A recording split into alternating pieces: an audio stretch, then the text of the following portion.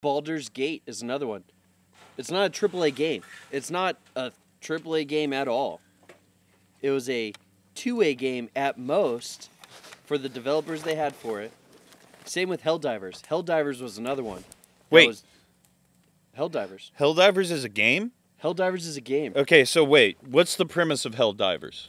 I can't explain it that well without you looking it up The reason I said this is because Helldivers is a novel.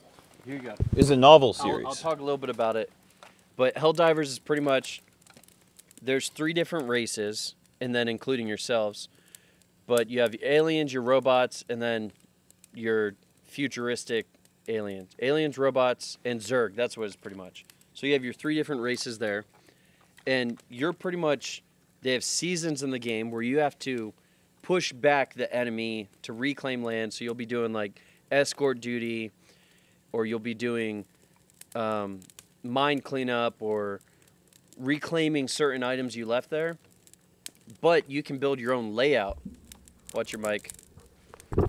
You can build your own layout, so I can go in as a assault trooper, someone else can go in as a jump trooper or a shock trooper, so you can build out your layouts across the board.